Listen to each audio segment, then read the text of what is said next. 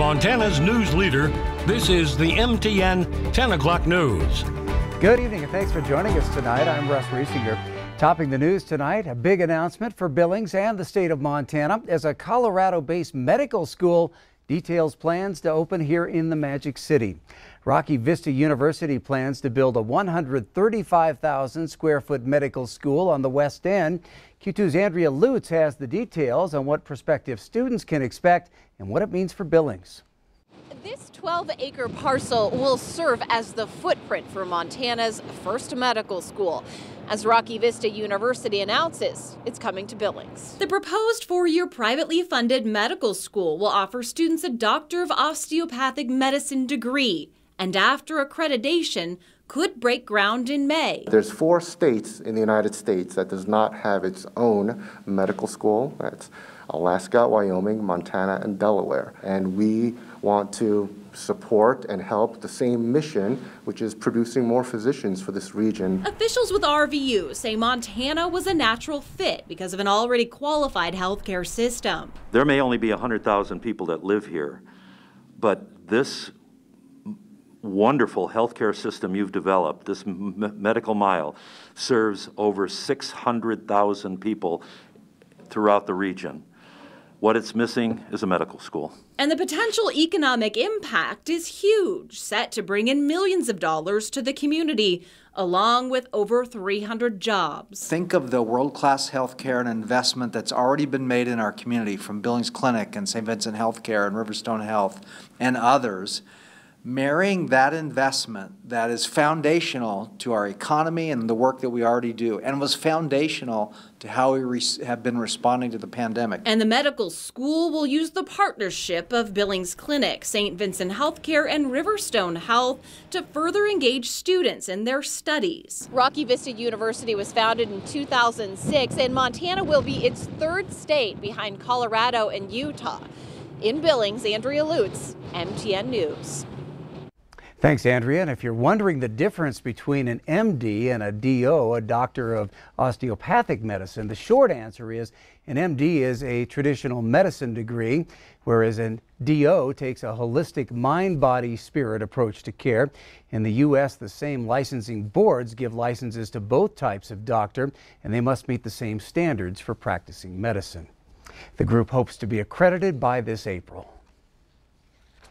Guatsi Hopa Duhiname Itzartuitza Shuimi Hanu. Chairman Manchin, Ranking Member Barrasso, members of the committee, thank you so much for having me here today. New Mexico Democratic Congresswoman Deb Haaland appeared before the Senate Energy and Natural Resources Committee today for her confirmation hearing to lead the Department of Interior.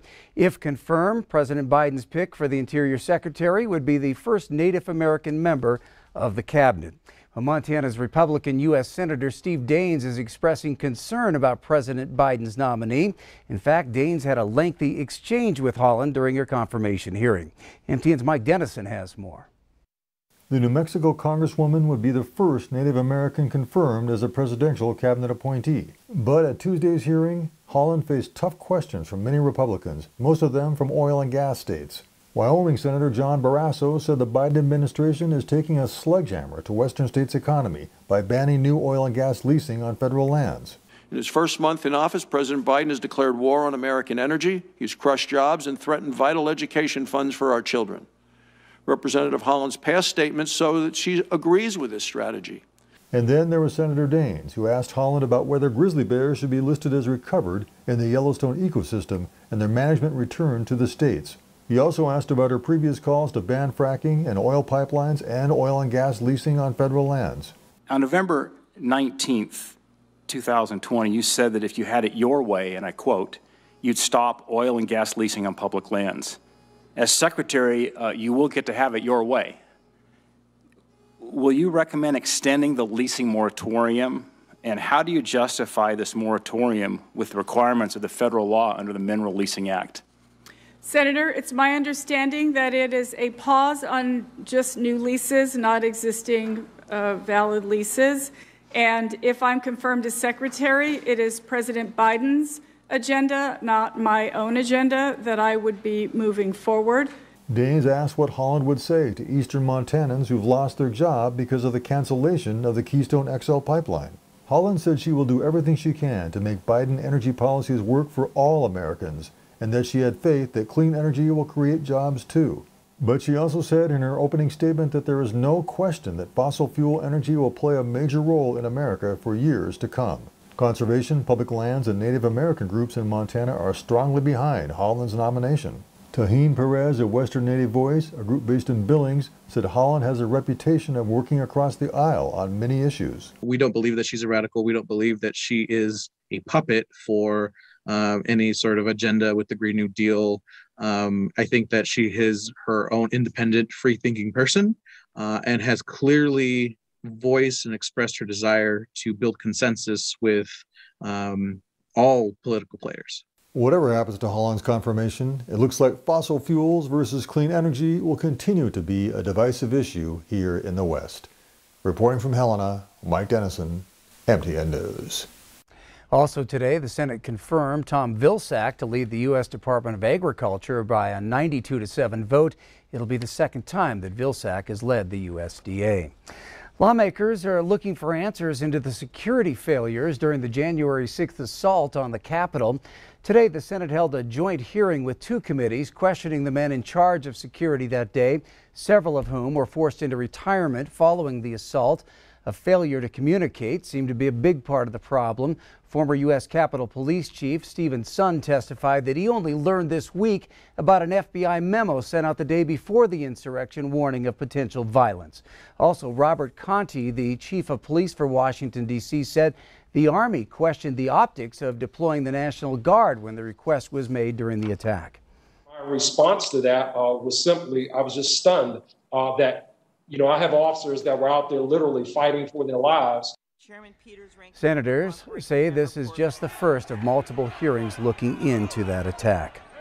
Golf legend Tiger Woods remains hospitalized tonight after being seriously injured in a one-car accident. Emergency crews had to free Woods from his mangled vehicle in Los Angeles County this morning after he lost control of it. Woods' agent says he suffered multiple leg injuries and underwent surgery afterwards. It's unclear what caused the accident. The 45-year-old Woods was in the area for an annual golf tournament in the Pacific Palisades. Q2 Chief Meteorologist Ed McIntosh joining us now for a first look at weather. And Ed, you've got a little history lesson for us tonight. That's right. Thanks to a viewer, PJ sent in some pictures old school way, because we're going to talk about the old school way we used to show the weather. Here's a weather map from back, or at least a weather graphic from back in the day, 1989, and as close as I can figure, this is like Groundhog Day, February 2nd. You can check out some of those cold temperatures on the map there, and Billings temperatures forecast for 32 below zero. You can see Livingston, where PJ's from, forecasting temperatures 36 for an overnight low, below zero, 26 below for a daytime high. Here's a graphic that might look familiar to a lot of Q2 viewers from back in the day. And this is the one that I really enjoyed the most.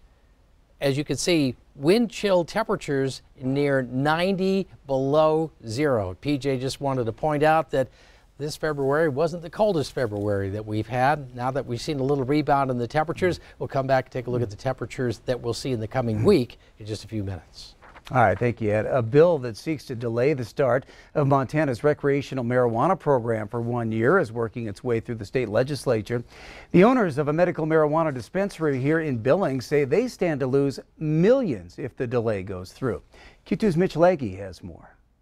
In November last year, Montana voters passed initiatives to bring recreational marijuana to the state in a program that was supposed to begin in January 2022. A bill introduced to the state legislature last week by Republican State Representative Bill Mercer of Billings seeks to delay the start of the program by 1 year, citing the need for more time to implement the recreational program that needs 100 employees. If Montana's recreational marijuana program gets pushed back 1 year, the owners of Montana Advanced Caregivers, a medical dispensary in Billings, say that the state stands to lose millions of dollars in tax revenue. It would be foolish for the state to not make that investment now, before other people start supplying the people with this market that's been created. An economic study done by the University of Montana last year found the state could bring in $43 million in tax revenue in 2022 with recreational marijuana. And the state is already profiting off of pot through the medical marijuana program. Montana Advanced Caregivers have been supplying medical patients with marijuana products since 2008, and its owners hope to expand into the recreational market. We've made product and we're ramped up for it. We've built more facilities. We're creating more products as we speak. We're building more locations. We have 3 locations, and we're building our 4th right now. When voters approved the recreational marijuana initiatives, it made the substance legal to possess in small amounts. Smith said delaying the licensure of recreational marijuana shops will just drive the market underground. In the state legislature this session, there have thus far been 8 bills introduced to amend the state's recreational marijuana laws in some way. Reporting in Billings, Mitch Schlage, MTN News. Thanks, Mitch. House Bill 457 is scheduled for a hearing on Friday in the State House Business and Labor Committee. Head on the MTN News at 10 on Q2. Some encouraging news about COVID cases in Montana. And if the travel bug is biting for a spring break getaway, what you need to know before you go.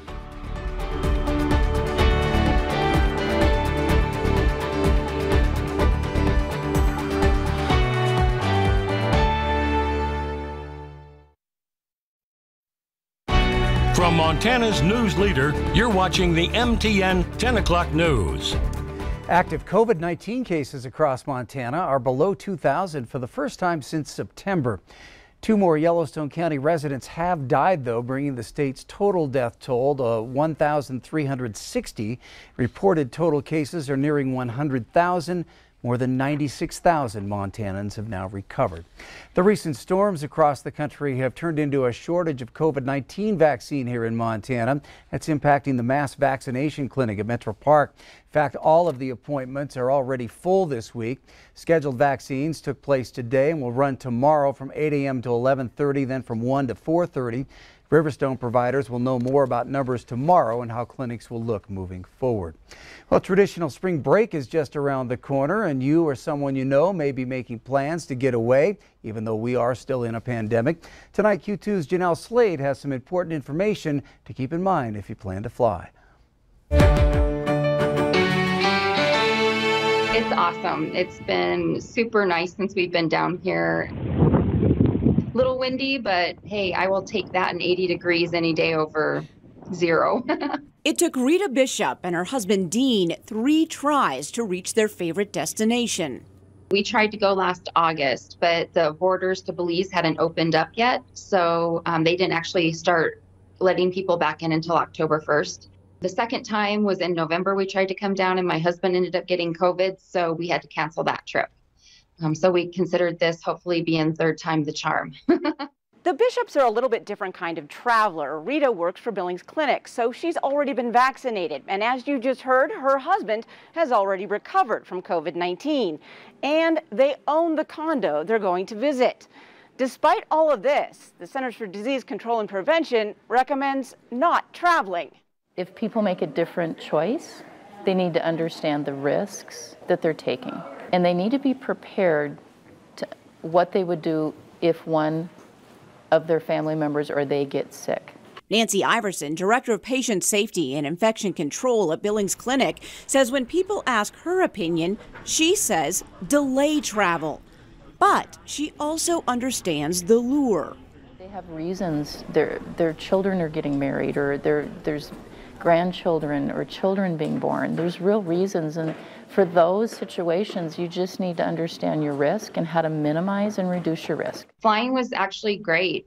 When we went from Billings to Denver, I didn't have anyone else on the row with me. So if you choose to buy the ticket and board the plane for paradise, work, or family, the top priority is planning. Before you leave home, you need to know what the country requires. But we had to go get tested because we had to have a negative COVID test within 72 hours of entering the border of Belize. The Bishops have studied the do's and don'ts, and it's not a simple list. We had done our due diligence and downloaded the app that we needed to prior to coming into the country. You had to fill out a whole bunch of questions to make sure that you were going to be allowed to come in. You have to assume everybody around you is positive. I would wipe all the surfaces that you would touch. I would have eyewear on. I would have my mask on.